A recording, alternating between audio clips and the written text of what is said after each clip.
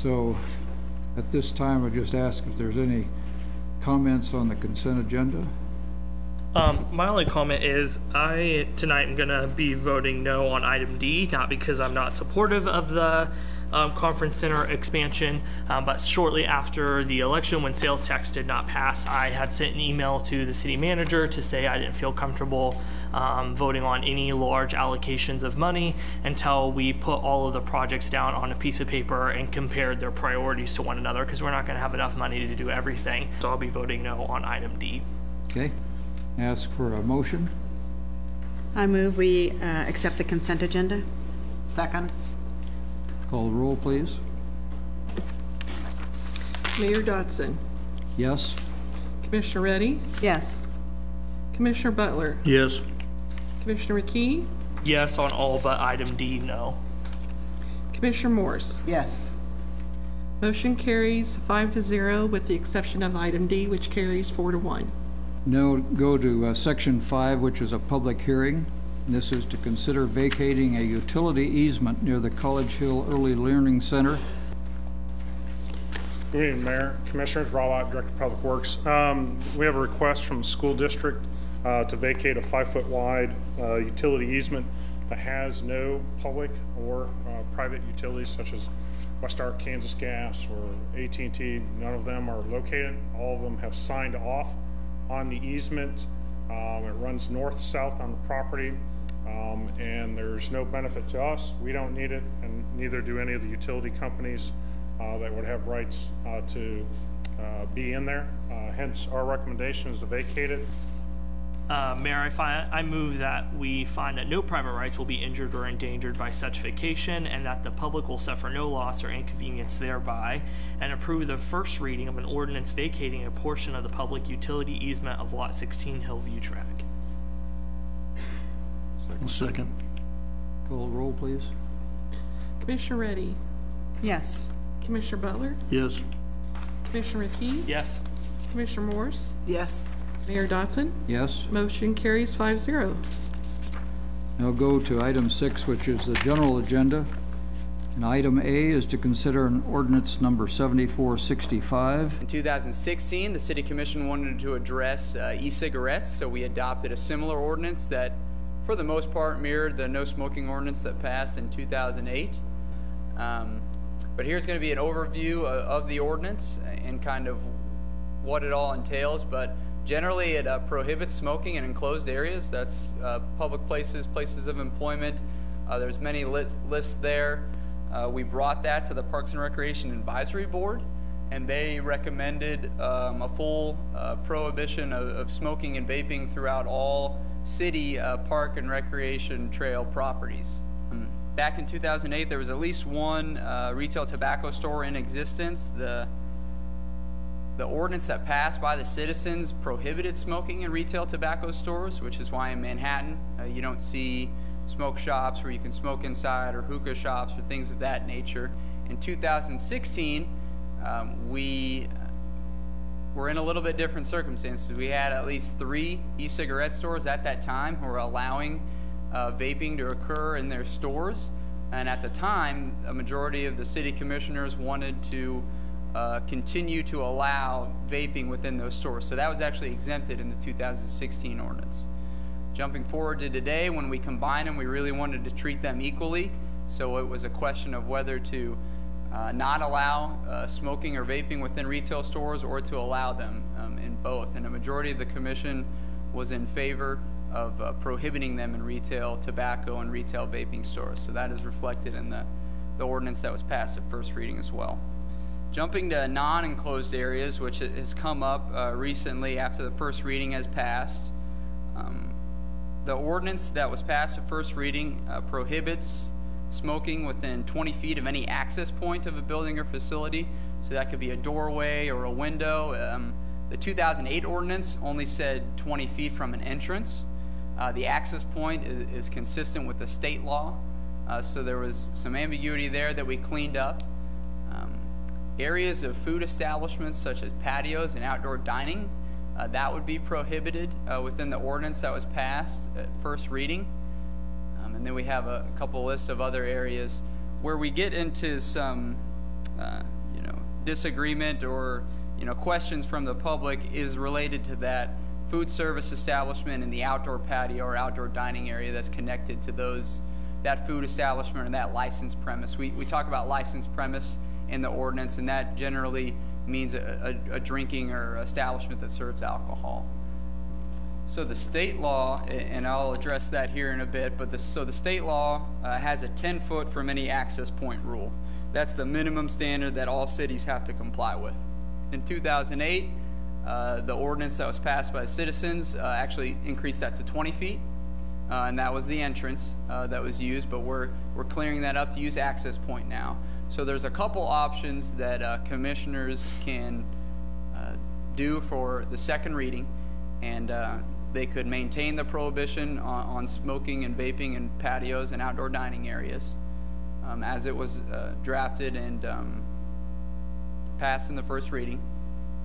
You could remove that and not prohibit smoking and vaping on patios, and then you would do what we've been doing for the last 10 years, which is defer to that 20-foot rule. It would be 20 feet from any access point as opposed to any entrance, but that is that is how you would enforce smoking and vaping on patios. You could also remove the prohibition on patios, but then change the ordinance to mirror the state law and use the 10-foot rule from any access point. 20 feet, there are a lot of maybe outdoor patios out there that are smaller than 20 feet, so in effect, if you kept it the way it is, it would essentially be prohibited in an outdoor patio if it was less than 20 feet in diameter from that entrance. At this point, anyone wishing to make a public comment, please come on up. Good evening. I'm Dennis. I am the director for the Aggieville Business Association. So we did have a statement here that I sent, but the Aggieville Business Association Board of Directors strongly disagrees with your inclusion of patios in the new smoking vaping ordinance. We're very concerned that this is an unnecessary overreach that will create another negative impact to our local businesses that are small businesses that we're celebrating today. We would rather the city ordinance align itself more with the business-friendly Kansas state ordinance. My name is Stan Watt. In 2008, I served as the chairperson for the Clean Air Manhattan, the group that created and promoted the current non-smoking ordinance. And this ordinance was overwhelmingly approved by the citizens of Manhattan and implemented in 2009. And as Commissioner McKee pointed out, on the ballot, it was very clear that patios would be included in that. The citizens of Manhattan expected the patios to be included in that. This ordinance has been in effect for over 10 years now and has worked very effectively. There's some discussion, there was discussion at the time that the ordinance would decline the businesses, particularly for the bars and restaurants, and we found very clearly that this has not been the case. For as many people that might not go out to eat, there's as many, if not more people that go out to eat because they can not have to experience clean air. All right, we'll close public comment and come back to the commission for discussion. What numerous studies have found is that if you're within 2 to 3 feet of a smoker and outdoors, it is no different than being in an enclosed area where several smokers are smoking. Absolutely no difference. And even as you move away from the smoke, you still risk exposure to it, and no amount of secondhand smoke for any amount of time has positive health consequences. They're all negative. And so when people talk to me on this issue about choice and individual rights, that is what people who smoke in public prevent me from doing. If I happen to be in a public place and I just happen to walk by someone who's smoking, that person just made a health decision on my behalf. I didn't have a choice to make that decision. They made it for me. And so while I'm sympathetic to the arguments of the bottom line of your business, I don't think the bottom line of businesses is more important to protect than public health. And so therefore, I am supportive of the ordinance because I think it lives to the spirit of what voters originally voted for, and I think it better protects public health. Yeah, my thoughts haven't changed from the first reading. I voted against it because I see it as an overreach, and I'm not a smoker, and I don't vape, and I don't like it.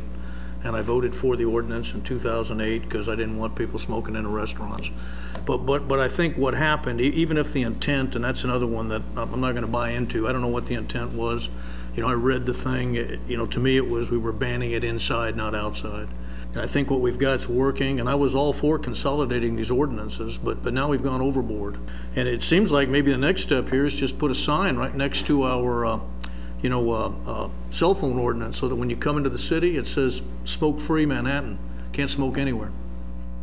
Because what I see happening, this gets passed like it is, the money invested by the small businesses there, you know, goes out the drain, and people are going to move out on the sidewalk, and that's going to be a problem for me.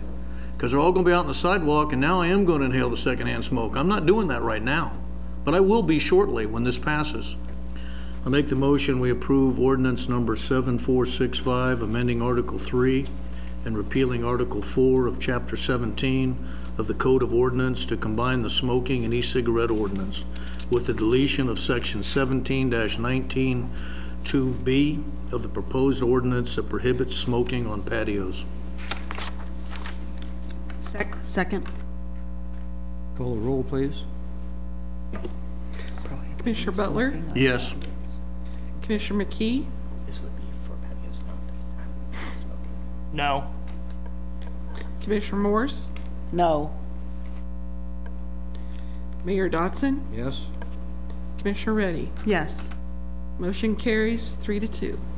We'll now move to item B, which is to consider approving Warner Park Memorial Master Plan, and the presenter is Alfonso Levio. So for this presentation, I want to do review the master plan draft document as presented to the Park Board on November 4th, discuss a little bit about the Park Board recommendation and feedback, look at the Warner Park road options, and then a recommendation.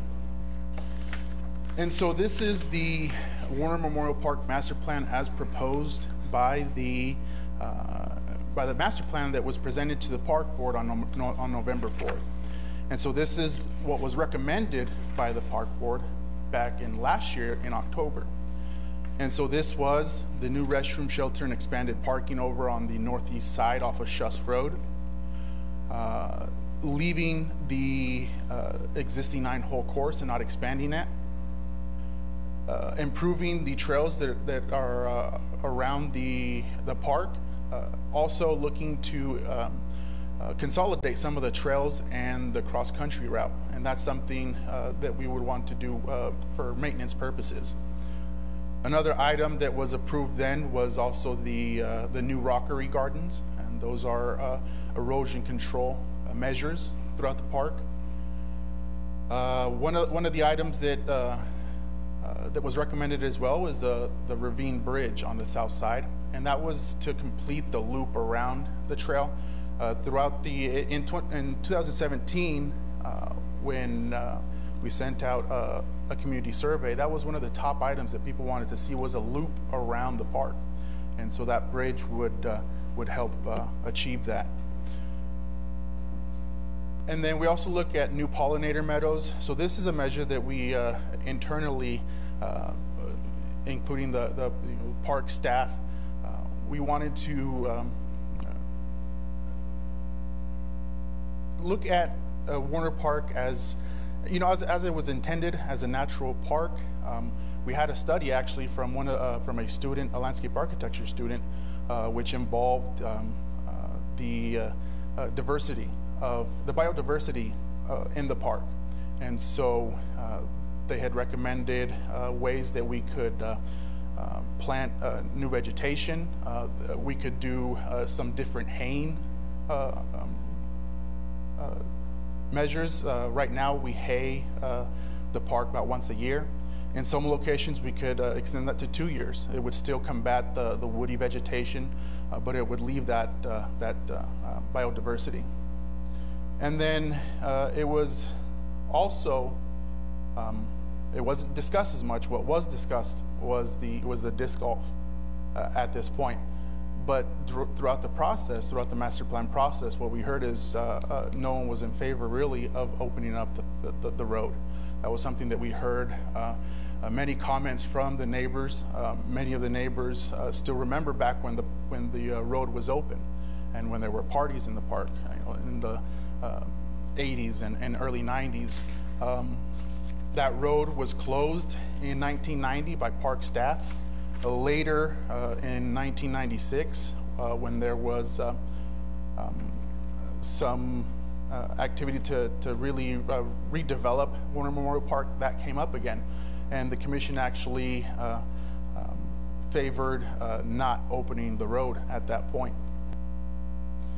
So in the discussion that happened earlier this month, the road came up again. The recommendation that the park board gave was to approve the Warner Memorial Park Master Plan as presented, with the exception of reconsidering open up the road to the extent of concept B. And now I want to show you a couple of pictures so we can get an idea of what's happening here in Warner Park. So this is the existing shelter that is right here, right in the middle. That's the existing shelter right there. These were built back in the 50s, early 60s. And these were some of the shelters that were vandalized quite a bit back in the 80s. One of the shelters, one of the restrooms further north of this area had to actually be removed at that point. So throughout the conversation at Park Board, what was discussed was, all right, we want to make the park more accessible to the community. How do we do that? What's the point of opening the road? Do we go back to the intent from the 1950s and open the road to the full extent, or do we open it enough to a point that makes sense? So this existing shelter. And so this is that little area where Concept B is recommending the turnaround. And so one of the implications that we look at, if you could tell here, as proposed in Concept B, is there would be quite a bit of regrading that would have to occur. We'd have to go in with some of the new gravel. We would have to address some of the drainage. To be sure to keep that drainage, we'd have to put in a couple of pipes under any kind of a roundabout in this area. So this is where that area, right around where B is, it's about 80 to 100 yards from where the shelter is. You can't really see the shelter. So with the direct implementation of the recommendation from Park Board to extend the road to Concept B, we would also want to look at possibly putting in a trail or a sidewalk to access that shelter. Throughout the discussion at Park Board, it was also discussed, is there a way that we could test opening the road? Is there a way that that we could implement this? Well, there would be, and the easiest one would be if we went tomorrow and just opened up the gate, and it would be in use as it was intended in the 1950s. However, there's also implications with that, because then if we open up the road, how do we keep people on the road? And so right now, where the existing parking lot is, there's quite a bit of limestone around the border, and that's to keep people out of the park. Because that was one of the other things that occurred back in the 80s and such. People were going out there in their 4x4s and doing donuts and really tearing up the prairie. So with any of these options of opening up the road, we would need to consider how do we keep people on the road. The recommendation by the Park Board was to extend the road opening to Concept B, which is around this area. However, once we discussed internally, what's the point of opening the road? We want to make more accessible. We want to get people somewhere, and that would be the shelter. And what would make most sense, and that would be and the more cost-effective. something that's not as disruptive to the drainage and to the grading, and that would be to put in parking just to the north of the shelter, kind of there in the picture where I had my car. It's relatively flat. We would go in there, scrape out a 20 by 50 area for maybe about 5 vehicles, and a little turnaround in that area as well. So with this option as well, if we open up the road, how do we keep people on the road? And again, those would be some of the same measures. So limestone, some sort of metal fencing, maybe some posts and wires. And it wouldn't have to be throughout the whole road. There are areas where the ditch does go down quite a bit. Maybe those vehicles with a little bit bigger tire could get through it for sure.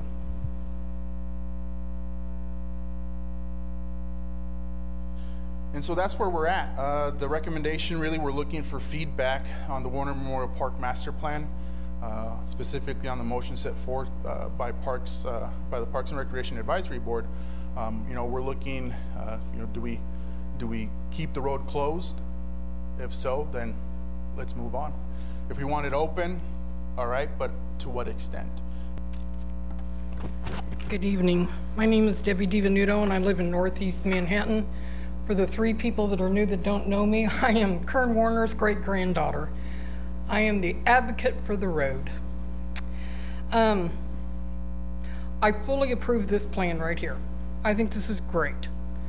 The one thing I wanted to point out, that I pointed out to the park board the other night, which, by the way, at the park board advisory meeting, I was the only person there. There was not a resident one there. In fact, I found it ironic the gentleman was there to present about the pavilion over at the city park, ended up speaking up for opening up the road. So either I talked really good, or he heard what I was saying really well. But right now, if you take this road out, this is the only part of the park you're using. 20, 30 acres. You can't get up here. This park was paid for by the community. It's a community park. It's not a neighborhood park, it's a community park. It's supported by tax dollars. Every taxpayer has a right to go into that park and to go into whenever they want. I don't want to have to call and get a key so I can drive in because I can't walk in there because of a bad hip. So I'm Brenda Bandy. I live at 3005 Cherry Hill, and there are 2 points that I'd like to make just to raise awareness, and that is that the road is accessible right now. Anyone can come and check out a key. Just as if I wanted to use the shelter at the Points Avenue shelter, I have to make a reservation. These are public facilities that do require a level of reservation or access, and we have that process in place. We have the process in place where somebody can get a key. The road is open, and I can tell you as a person who lives near the park that there have been weddings that have taken place down at the end of the long road that goes all the way towards the end. If we limit the parking area and put boulders in there, that's actually going to limit and restrict access all the way down to where we call it the Boy Scout path that connects. So I think the existing road actually gives greater access to people who want to use it for events. Good evening. My name is Greg Spalding. I live at 3707 Bradford Terrace. I live on the park. First of all, I wanted to thank the city, and I wanted to thank the Park Commission for the work that they do to preserve this park. It's an amazing park. And as in your own literature, it says, it is a gem, it's primitive, it's a precious resource of open space. I think that's a great description of it. The master plan calls for maintaining it as a natural and rustic with minimum development. To me, having cars and roads through this precious resource goes against the objective of the master plan, to maintain it as a primitive natural resource. Back to the commission for discussion. I have a quick question. Is the gravel road that exists there now, was that also the original road that was there? Or was the original road paved and we like broke it up? No, that's the original road from 1959. So Okay, so I guess I'll go ahead and start my comments. To me, that's the exact point of, if we open up back that road, I wouldn't expect us to pave it or do any kind of additional work. I mean, if your concern is about preserving the nature of the park, then opening up the road doesn't change what's already been developed. I feel like because we passed a master plan that eliminated the expansion of disc golf, we took out a lot of the other amenities that we had originally been planning, opening up the road to where option 2, I believe, just past the existing shelter, is a good compromise. To where this becomes a little bit more of a park that's accessible by the community. And particularly, I actually think that this is a much bigger ADA issue than it is anything else. If I'm in a wheelchair or I have a disability, there's no way for me to enjoy any part of Warner Park in its current state, and that's an issue. I have been an advocate in the past for keeping this park closed.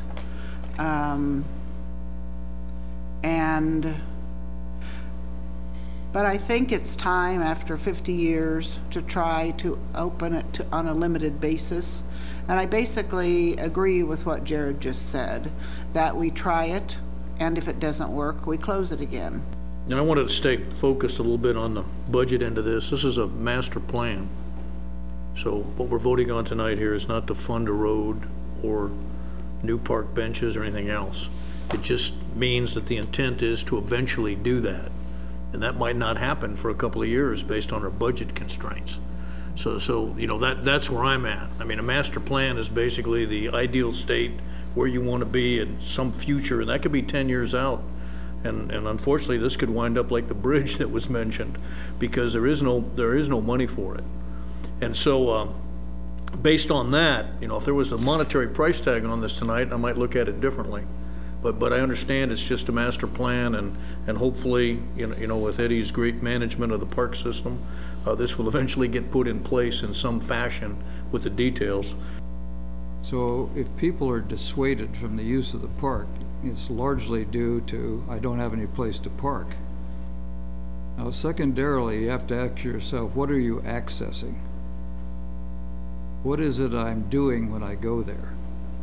You know, what is there to do? You're not going there to the swimming pool. You're not going there to play tennis. This is a different kind of park. And I just, the part that is onerous, once you take that gate off, then it's done. You're gonna ask the RCPD to do it. You're gonna ask the Parks and Rec, well, why don't you just send a guy up there to close that boom at sundown? I mean, these are all expenses that we don't want. As some people pointed out, we already have access. All you have to do is go to the city website and get the key. If you want some kind of an event, a wedding or a Boy Scout event up there. That's what the place is made for. You know, we don't contemplate having hordes of people go around. That's not what it's for. It's a quiet place where there's birds and animals and so on that you can walk through. So I don't like either one or two. I just want to keep the thing the way it is. I'll make a motion. Mayor, I move that we approve the Warner Memorial Park Master Plan dated November 2019 as recommended by the Parks and Recreation Advisory Board, which proposes opening Warner Park Road to the extent shown in option 2.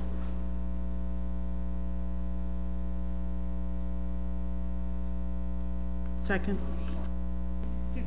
All right, call the roll, please. Commissioner McKee? Yes. Commissioner Morse? Yes. Mayor Dotson? No. Commissioner Reddy? Yes. Commissioner Butler? I guess yes. Motion carries 4-1. This is a discussion item.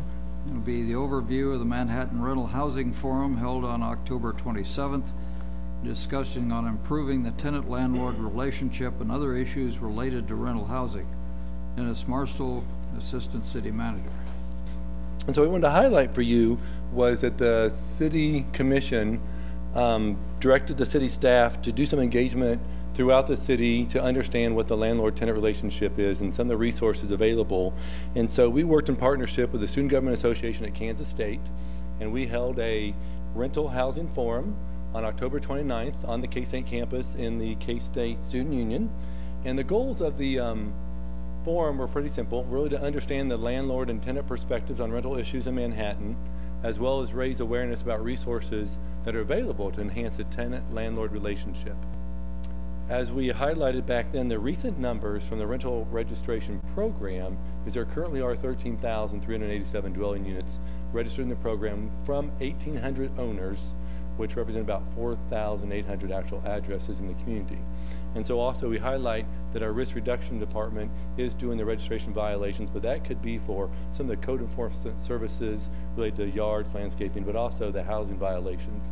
And then even how they implemented one court action. And so what I want to highlight for you now is the information that K-State gathered from the renter community, and you'll see there are 143 respondents, 60 were students, and about the other half, there are 59 that were staff members. So keep that in mind as you think about some of the data that we go through here. Again, some of the students were older, juniors and seniors, then you see the breakdown by male, female. Here's the number one concern. We talked about what is a decision factor that goes into the renters in Manhattan from this sample. And so price matters. Price was the number one issue as to how people found their housing in Manhattan for this group. Then also you look at the second one was overall condition. They kind of made an assessment, is this the overall condition I want to live in? We asked a simple question, do you read your lease agreement? And 89% of the respondents said yes, they do. So we thought that was important to make sure that people are understanding how they go in to the tenant-landlord relationship, with the lease being the basis of that. Also, we asked, do they do a walkthrough, and are things documented when they go through the walkthrough? And so some said yes, and it's documented, 60%. They said yes, but it was not documented for 12% of those, and then no for 28 of the respondents. What we also found out, and this was in a headline after the forum in the Manhattan Mercury, where the respondents of these renters said they did not know that the city had a rental inspection service, or that you could call and require or ask a free inspection. So that was eye-opening, I think, for me and for some of the students there and other renters. Then we kind of went into how do they view the unit that they currently live in. 75% of them that they're extremely or somewhat satisfied. And there are also 11 respondents, or 8%, that were extremely dissatisfied. So you can kind of get a sense of people generally like the unit that they're in.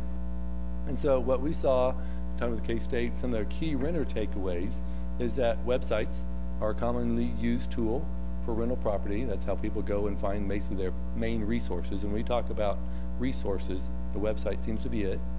Renters care more about price and condition than location. We wondered if location would rise or not. And then the vast majority, as we highlighted, don't know that Manhattan has a voluntary rental inspection program. And then again, 25% witnessed the landlord retaliation. Before you move on, who took this survey? Was it the people who came to the forum, or was it different? This was beforehand. SGA sent it out. It was in KSU Today, was one of the forums. SGA's network of social media and other things. So it was student promoted and K-State administration promoted. Did they gather any demographics when they did that? We got the year in school, male, female, and faculty staff. Okay. So yeah, I can give you some more of the detailed background on. We went to the landlord, and we used, again, the landlord database of 1,800 emails. And from that, looking at the demographics, we got back 129 responses, and we asked if they were actually property owners, or if they worked for a property management company, or if they worked for a real estate company with property management, to kind of really get down to some of the demographics of who is replying back to us. And so 107 of them are the actual physical property owners. Then we also asked, what is the makeup of their tenant? We offered a couple categories, but the majority, 53%, were KSU students. Not surprising. When we hear about the tenant-landlord relationship, a lot of times people think it goes sour, and so people don't get their safety deposit back, or security deposit back, or cleaning fee, or whatever, damage deposit. And so 68% of the landlords say they almost always have returned the security deposit. Did we ask that same question to the tenants? That one we did not. So what is my incentive to tell you that I did, as a landlord, to tell you that I didn't return part of the security deposit, other than just being nice and honest? Like any survey. Okay. Any survey in that regard. And then we also talked about, some people say the term slum landlords are not maintaining their units. We think the conditions aren't up to standard. And so we really kind of wanted to, again, get just what their impression was, and we gave them a range of how many dollars they spent annually to maintain each individual unit, not just as a whole. And so you see the responses there, about 58%, you take the last two columns there, spent more than $1,000 per unit per year. And some report they spend that more than $1,500. That could be a new stove, that could be a cleaning service, that could be new windows, it could vary. But it at least says overall that the landlords are telling us they are investing some amount in their unit each year. And then we wanted to just kind of get a sense, are renters being evicted? And so we asked over the last 2 years, how many have they evicted? And it said 67% had not had to evict or terminate in the last 2 years, anyone from their units. And you had some others who did one and whatever, but here's the reasons why. And basically 84% of the renters were evicted for failure to pay rent. And so that was the leading indicator, but you see some others, property destruction, illegal activity, whatever it may be, but the primary one was failure to pay. And here's the key landlord takeaways. Landlords are on social media. This is where we think is a good place to build the tenant-landlord relationship. Landlords are investing in their properties each year. Nearly 70% had not evicted or canceled a lease. 66% have concern to the local rental market. 73% say the housing quality is good or excellent, and 97% think that their units are good or excellent. So then kind of the overall, I'll invite Jansen Penny, the student government president at K-State, and Justin Watkins, the student chair of the SGA Intergovernmental Relations Committee, to come up and join me and give you their perspective as an overview. But we have on here kind of the overall panel form and takeaways. When we had the panel discussion, there was some robust conversation, and I do want to again thank K-State for their partnership and collaboration on this forum, for the student government to work hand in glove with us and help. I think it provided for a more robust forum and input, and I think we all walked away better for it. And I think these are the takeaways that Justin can talk about, and he has some proposals from the K-State perspective. Yeah, absolutely. So as you can see here, property management is consistently changing hands. The Manhattan rental property don't appear to have a large presence on the internet, and resources are lacking for tenants. Other communities and universities have other resources and are easier to find. ASU doesn't provide adequate services for off-campus housing. We do have an off-campus resource student worker who works 10 hours a week. That has kind of been in question about how adequate that is. The city needs to do a better job highlighting its rental inspection service. As was shown in that survey, 75% of people didn't know that we had a rental inspection program. The city should consider some type of language requirements and lease addendums about inspection services and laws against landlord retaliation. And so we'll kind of talk about that. So one of the big emphases that I've had in my time as GR chair is working to help students who live off campus have the resources that they need from the university and from the city. And so that kind of started with working with Dennis to do this off-campus housing summit. And overall, really just to add on that, I think we all can agree that there are areas to improve. There are areas to improve on the K-State side, on the city side. As us, like me being a renter as well, and being more informed as a student renter, as a faculty renter. And so really finding out what those next steps are. And I think here are two great options that we can look at as far as moving that conversation forward. All right. Well, thanks everybody. We're adjourned.